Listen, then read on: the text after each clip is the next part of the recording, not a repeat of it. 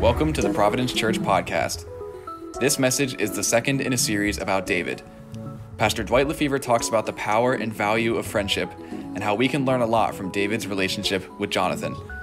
For more information about us, check out our website at provchurch.net. That's provchurch.net. Let's get into it. I know that there are a number of you who are perhaps Lord of the Rings fans.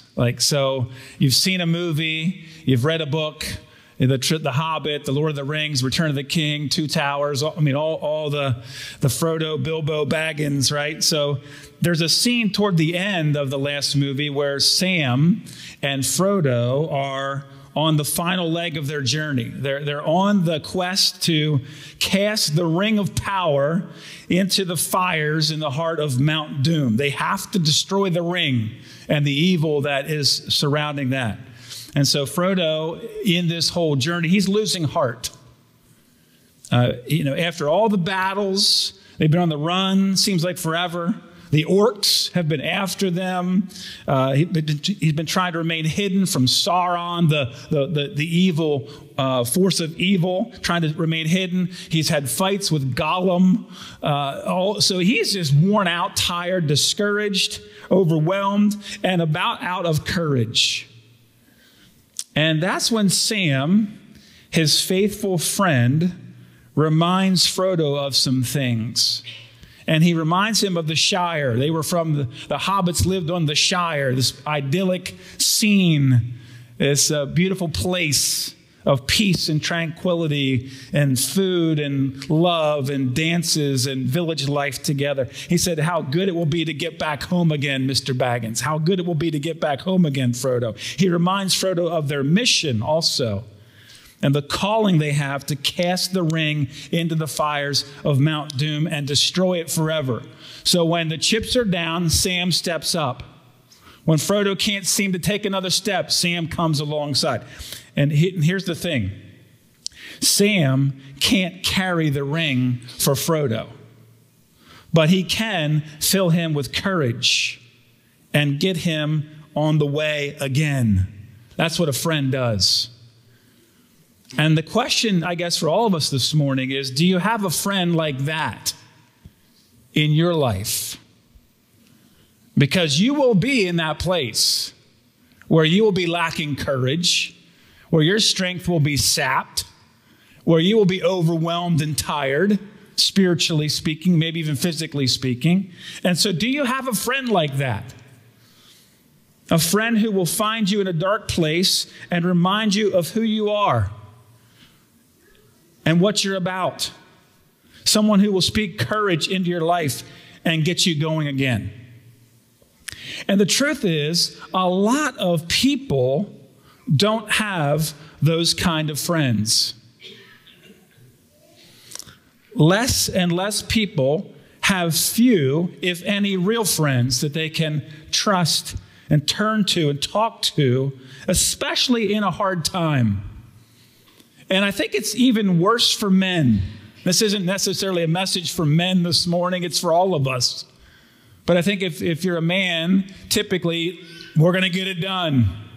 And a lot of men, not as a generalization, but a lot of men are task-oriented. Let's get whatever it is, let's get it accomplished. And so, doing things, task-oriented. And so on the relational side, sometimes it's hard for men to admit their need.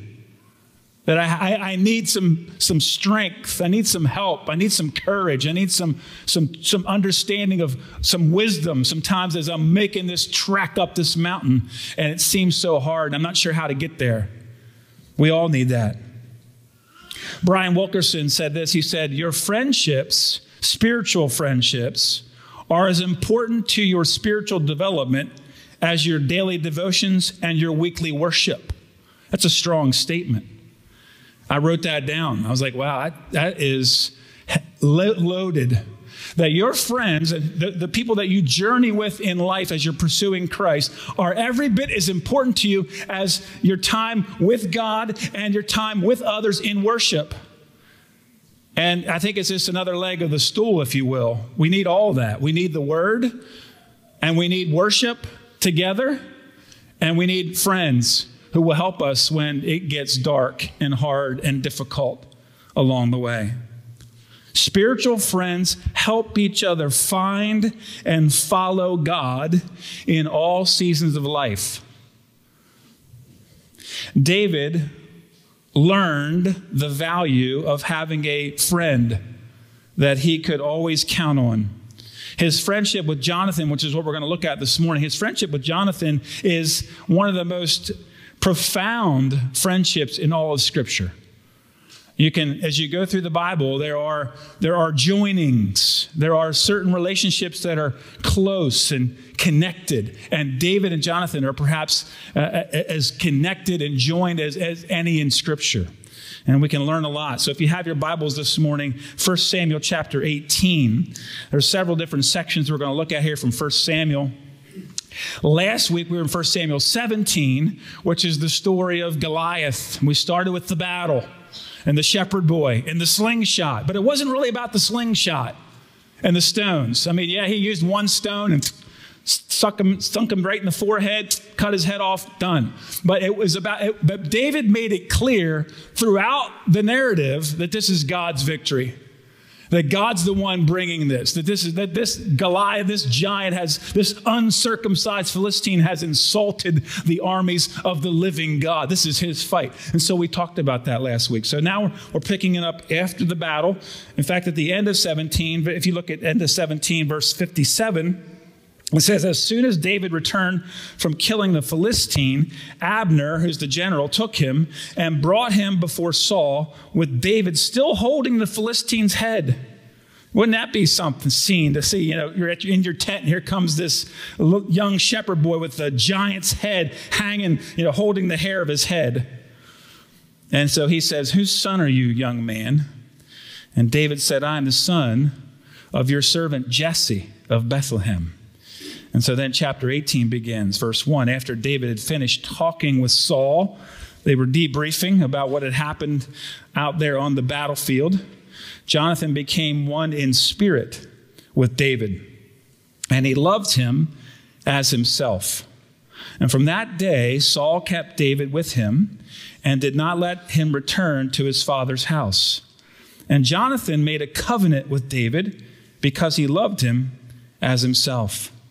Verse 4, Jonathan took off the robe he was wearing and gave it to David, along with his tunic and even his sword, his bow, and his belt. And verse 5, whatever Saul sent him to do, David did it so successfully that Saul gave him a high rank in the army. And this pleased all the people and Saul's officers as well. What a scene.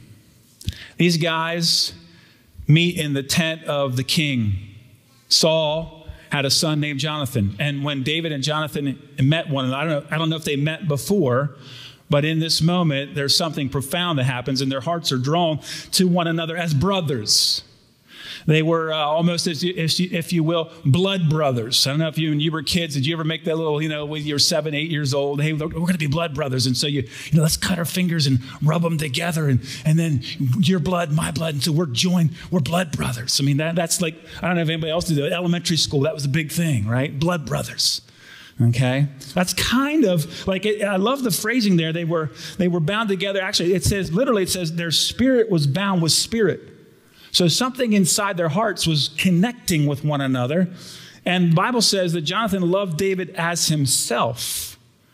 And I love that phrasing because, when we talk about the greatest command, love the Lord your God with all your heart, soul, mind, and strength, and love your neighbor as yourself. So there's something about loving other people deeply that's at the heart of God's plan for our lives.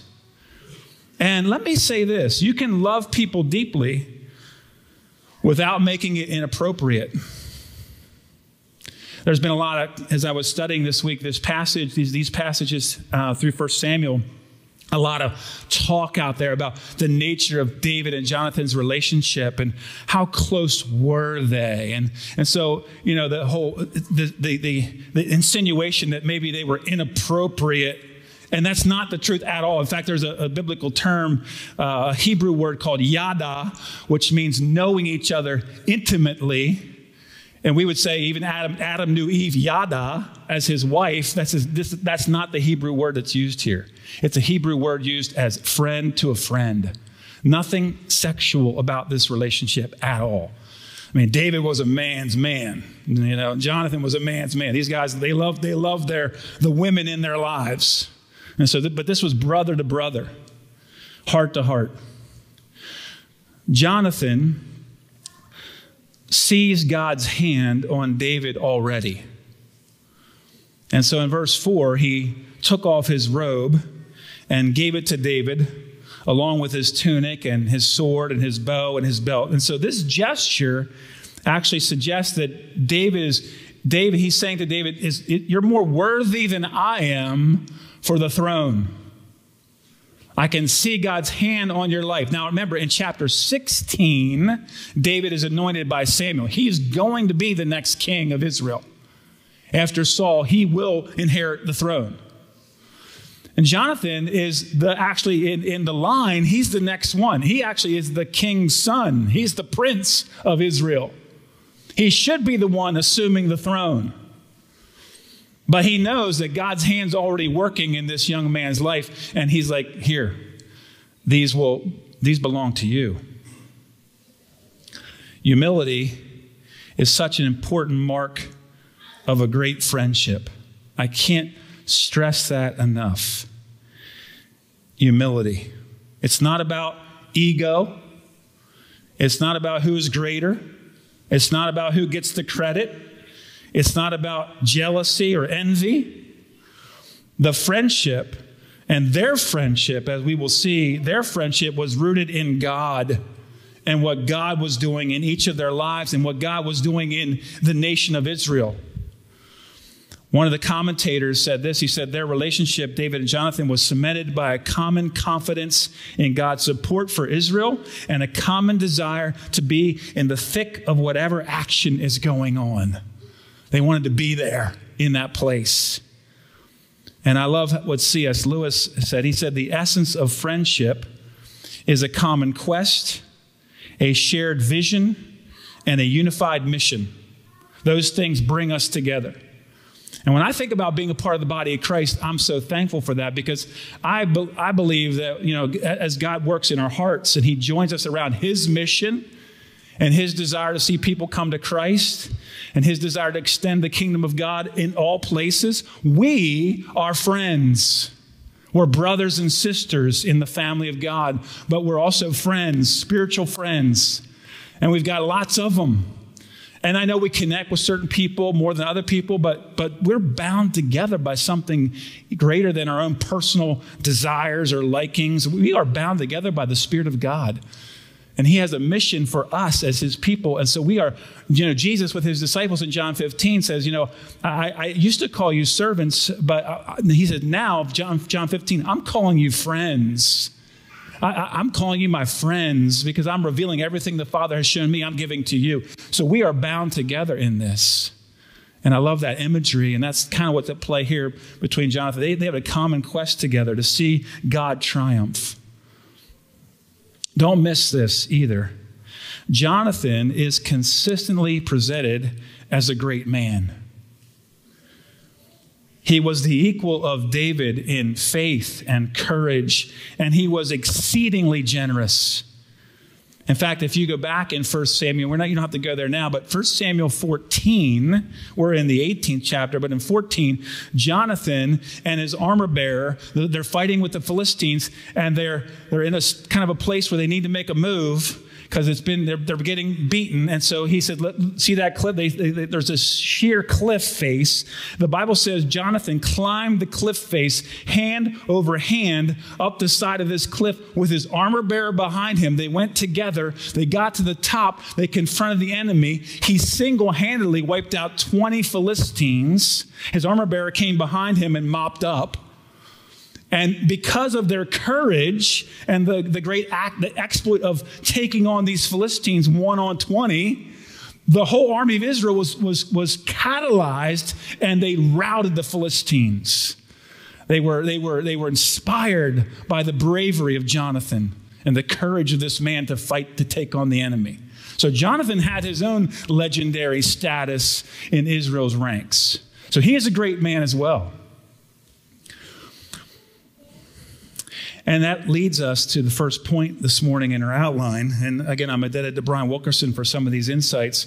First of all, what do friends do? Friends set the pace for one another. You need to know that, first of all. Friends set the pace for one another. The first thing that friends do for each other is that they set the pace for each other. When one is discouraged or afraid or tired or distracted or just plain lazy, this friend leads the way and helps him or her along and even pulls them along when necessary. Sometimes you have to pull your friend along because they can't go on their own. And your love for them compels you. I'm going to help you, whatever it takes. It's kind of like, I was reading this week. It's kind of like drafting buddies. John, you're a bicyclist. John knows the power of drafting. You know, when you're on a bicycle, or even if you're in a race car and the lead gets out in front and the lead takes on the wind and kind of punches through the wind. And if you're able to, as a drafter, you get in behind the lead and you move with them. There's kind of a vacuum that's created around that so that the wind is coming around. So if you get it tuck in behind, you don't have to pedal nearly as hard as the lead. You can draft off of the strength of the, is that right, John? Draft off the strength of the lead. See it in race cars, right? Those guys are going on the track. They get up in behind and then around because they've got that energy, that strength that they were able to conserve as they were drafting, and then they moved around. Really cool principle. Two riders taking turns, pulling each other, can ride a lot faster and further than they could ever ride alone. And so I'm interested, too, as I was thinking about that this week, in chapter 17, where is Jonathan? He's in 14 doing this brave thing, but in 17, when Goliath comes out and the challenge is issued day after day for 40 days, we don't hear anything about Jonathan. Mysteriously, he was obviously, we think he was on the line with the army, or he was near his father's tent, perhaps. But we don't see or hear anything about him in this account in 17. But David comes along, and with his courage and the help of God, his God who gives him the victory, David sets the pace for all of Israel. And Jonathan actually gets in on the blessing of David's bravery. So David's out in front. David's taking on the giant. You know, when Jonathan won his battle before, David was the beneficiary because Israel won the day and David was a part of Israel. But now David's out in front taking on the giant and Jonathan's receiving the benefit. There will be seasons when you are setting the pace. When you are breaking the wind, not breaking wind, but when you're breaking the wind. I saw that in my notes. I thought I better clarify that, right? And your strength and your courage will be leading. And there will also be seasons when you are depending on your friend and his courage or her wisdom or their support. And I was really thinking about that even a year and a half ago when I needed some downtime to refuel and refresh. And so many of you were helping me in that journey and praying for me and sending cards and calling and checking in regularly. How are you doing? How can we encourage you? And that meant a lot to me when I didn't have the strength to break out in front and you were all, we'll go ahead. And I got in behind and drafted. And that's a beautiful thing. And so there'll be seasons in your life when you're out ahead because you can be, and God has enabled you and equipped you. And there'll be other seasons when you need to come in behind and receive what your friend has to offer, or friends. That's a big truth. The second word here this morning is that friends stay faithful. Let's go to chapter 19, first 7 verses in chapter 19. Saul told his son Jonathan and all the attendants to kill David. Now, the backstory there in 18 is that Saul got jealous, right? You know the story. Saul has slain his thousands, David his tens of thousands. They started chanting that in the streets. David got the top billing.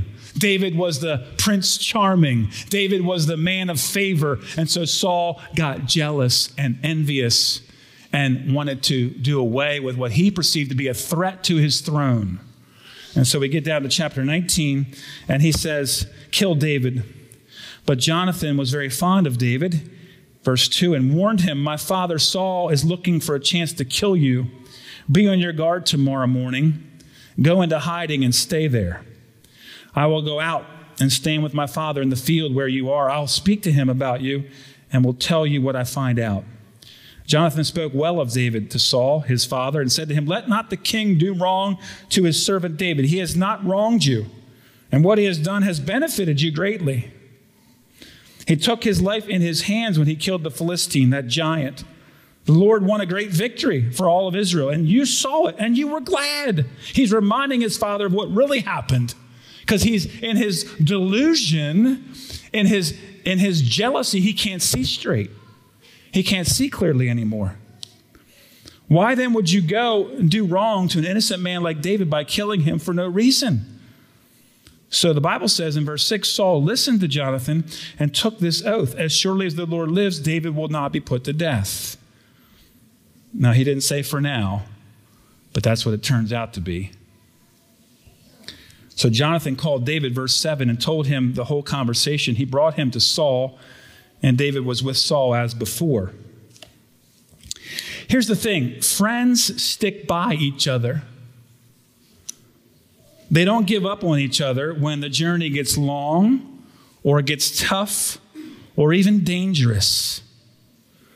Jonathan was willing to go to bat for David, to stand up for him when Saul is hell-bent, I'll use that word, hell-bent on killing him.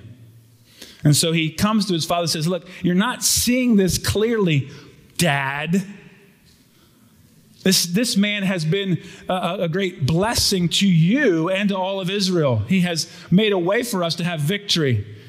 He has been kind to you and shown you his loyalty to you and to this kingdom.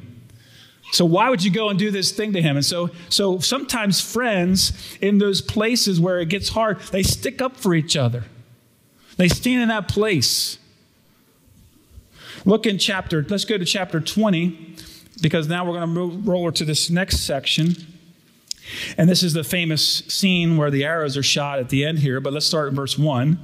David again is on the run. Saul has broken his pledge again. He has been angered again. David has been successful again. He's won another battle again. Saul is raging again. And so David flees. Chapter 20, verse 1. Then David fled from Naioth at Ramah and went to Jonathan and asked, what have I done? What is my crime? How have I wronged your father that he is trying to take my life? Never, Jonathan replied. You are not going to die.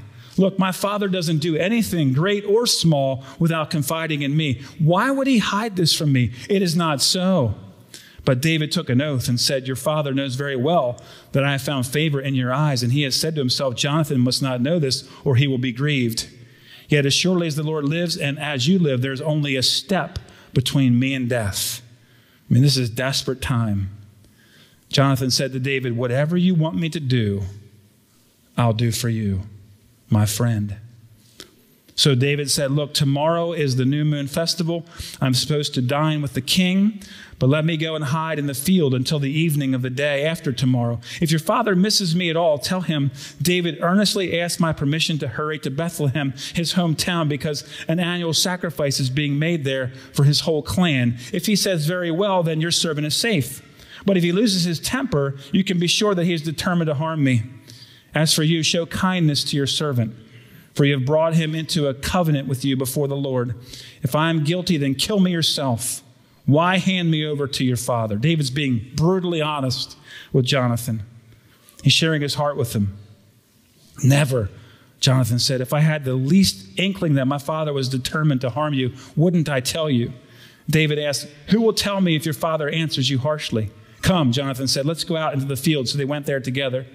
And then Jonathan said to David, by the Lord, the God of Israel, I will surely sound out my father by this time the day after tomorrow. If he is favorably disposed towards you, will I not send you word and let you know?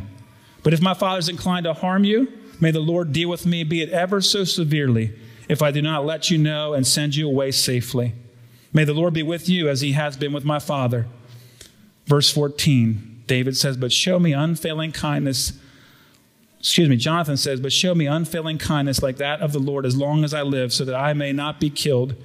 And do not ever cut off your kindness from my family, not even when the Lord cuts off every one of David's enemies from the face of the earth. So Jonathan made a covenant with the house of David, saying, may the Lord call David's enemies to account.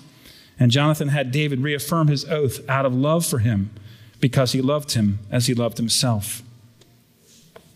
Jonathan was willing to put himself in danger to protect his dear friend David.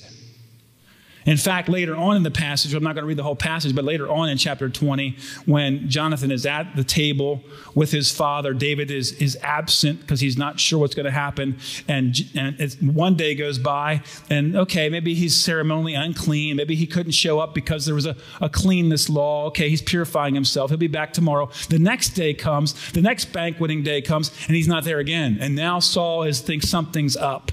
And so he presses Jonathan about this, and Jonathan tries to defend David, and Saul takes a spear and hurls it at his son. And that's of course, the tipping point. He is determined to kill this man, David, even willing to hurl a spear at his own son, who's running cover for him. David's life and his problems were messy. But friends are faithful even when things get messy. And it will happen. In fact, it will most likely happen in your life, where you will be in a friendship with someone and it will be tested. And will you stay faithful when it gets hard, or when things start to spiral down, or circumstances come and they seem really complicated and you're not sure how you're going to sort this out? And how do you remain faithful to this friend when things seem to be all chaos? It happens. The longer you live, the more of it you will encounter. I love Jonathan's response. He says, whatever you want me to do, I'll do for you, even if it costs me. He risked the wrath of his father for his friend. Jonathan asked David for a big favor in that 14th verse. He says, show me unfailing kindness like that of the Lord. As long as I live, do not ever cut off your kindness from my family. The word there is the great Old Testament word, chesed. I've shared that with you many times. It is the covenant love word of the Old Testament. In the New Testament, it's agape, covenant love, sacrificial love, deep love. In the Old Testament, it's agape. Here in the Old Testament, it's chesed. He says, show me chesed, because that's what the Lord shows us. I need that from you, David, because I know one day you're going to be king. God has spoken it. And so when you're in power, remember me and my family. When you start to vanquish your enemies. So there's a faithfulness and a loyalty wrapped up in this love. Jonathan knows that David will be king, and perhaps, they were able to share that scene from chapter 16 in their friendship when David may have confided to Jonathan about what Samuel had done in the anointing. But he asked David to show mercy to his descendants. And actually, you see that get fulfilled if you keep reading through 1 Samuel into 2 Samuel. 2 Samuel chapter 9, there's this guy named Mephibosheth. Anybody remember his name? Mephibosheth. And he's a son of Jonathan. And he's crippled and lame. And as David is setting up his kingdom and he is actually making sure that all the enemies are vanquished, he's asking around, is there anyone left from Jonathan's household? I promised him kindness. Oh, yeah, there's this lame man, Mephibosheth. Bring him. He's going to sit at my table every day from here on. He's going to come and live in the palace, and I will take care of him because I promised my friend that I would be faithful to his family all the way. And he did. He honored his word. And Mephibosheth gets the blessing of the covenant love that his friend has. Beautiful story. But friends, stay faithful through the long haul. Friends, stay faithful through the pain. Friends, stay faithful through the difficulties. Friends, stay faithful through the mess. And there will be all those things. And God help us to be those kind of people. The third thing this morning as we come into the close here, friends, speak faith into each other's lives. Let's go down to chapter 23, one more segment. Couple verses from chapter 23. Again, you see this friendship keep going throughout the story. And now in verse 14, David is on the run again. In fact, verse 13, David and his men, about 600 in number, left Keilah and kept moving from place to place. Saul was chasing them. He's hunting him. And when Saul was told that David had escaped from Keilah, he did not go there. David stayed, verse 14, in the desert strongholds and in the hills of the desert of Ziph. Day after day, Saul searched for him, but God did not give David into his hands.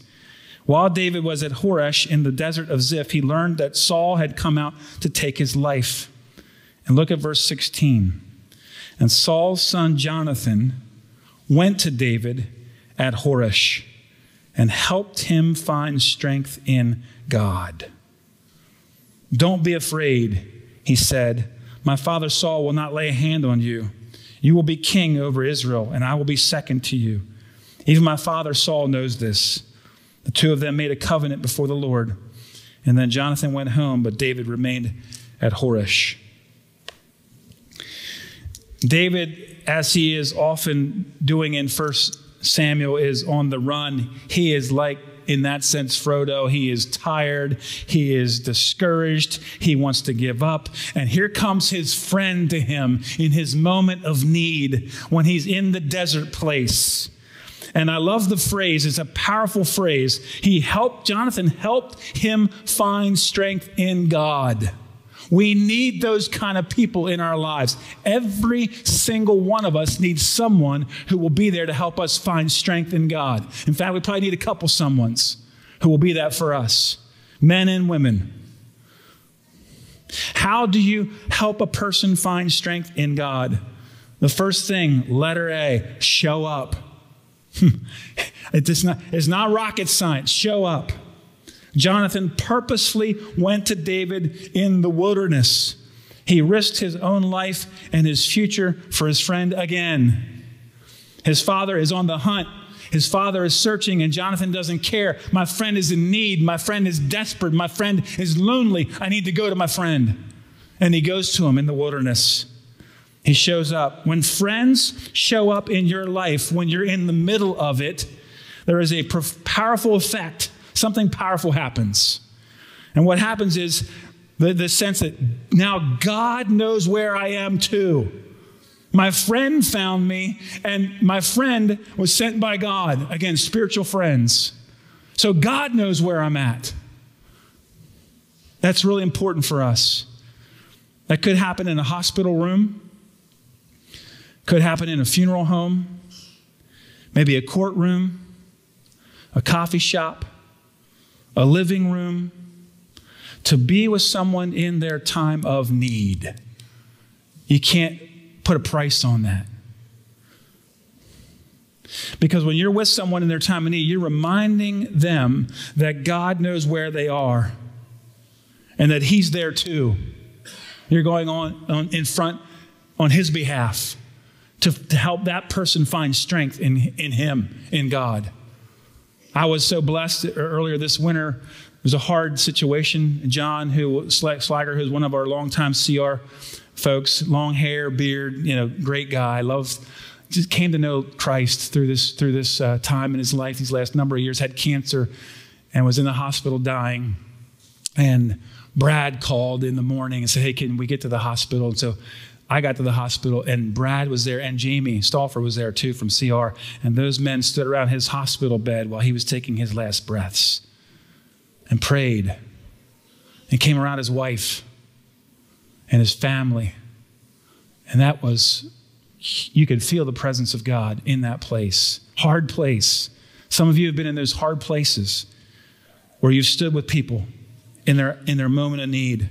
Showing up really matters. Second word here is speak courage to them. What does Jonathan say to David? Don't be afraid, my friend, my brother. God has his hand on you. You will be king. Jonathan is reminding David of what God has already said. Friends speak courage and hope and confidence and faith into each other's lives. They tell stories of God's faithfulness. They reveal passages of Scripture to one another. They point out the hand of God at work to one another. They're attentive to the work of God in each other's lives. That's what friends do. They pay attention. And they're there in those moments to remind one another, men and women, this is what God's designed. This is what God wants to do. This is how God wants to work. This is what God has been up to in your life. And we speak that into each other's lives. Here's the thing. We never outgrow our need for daily exhortation. In fact, the deepest saints and the strongest leaders need comrades to strengthen their hands in God. We all do. And I love what Matt Woodley says. He says, if you don't realize your deep need for brothers and sisters in Christ to walk with you through life, not just for the good times, but to share the deepest parts of your life, then you may have one of two spiritual problems. The first problem would be that you don't realize you're in a battle for your heart. You're oblivious to the battle that is raging all around you. And this is a tragedy because it necessarily means that you're losing the battle. Another problem would be that you're in the battle, but you're not fighting it God's way. God's way is community. You're fighting it like the Lone Ranger. And that is not God's way to live. So just want to encourage you this morning. All of us need friends like this. We do. We need people who will come alongside of us. I love the imagery. David and John, their hearts were knit together. So I'm praying that you have a friend or two or three or four or five like that in your life. And we want to be a church that's committed to that. So if it's men's group or women's group or Bible study or Sunday school or life group, whatever, like serving together. Some of you are on serving teams together. And so you're engaging with one another in life and relationship and conversation as you serve God together. You're on mission together. I love those moments. I'm looking forward to Serve Now again in a couple more weeks because we're going to get out there and we're going to do some stuff together. And in that process, we're loving one another. And we're helping one another. We're encouraging one another. Keep moving, brother. Keep going, sister. Let's just do this together. That's a really important truth. And so I'm thankful for a church family. And I want to just encourage you, let's be that for each other. Thank you for listening to this latest sermon. For more Prov Church, check out our YouTube at Prov Church Lancaster. Follow us on Facebook at Prov Church Life, on Instagram at Prov Church, or visit our website, provchurch.net. Thank you for listening, and be sure to make it a great day.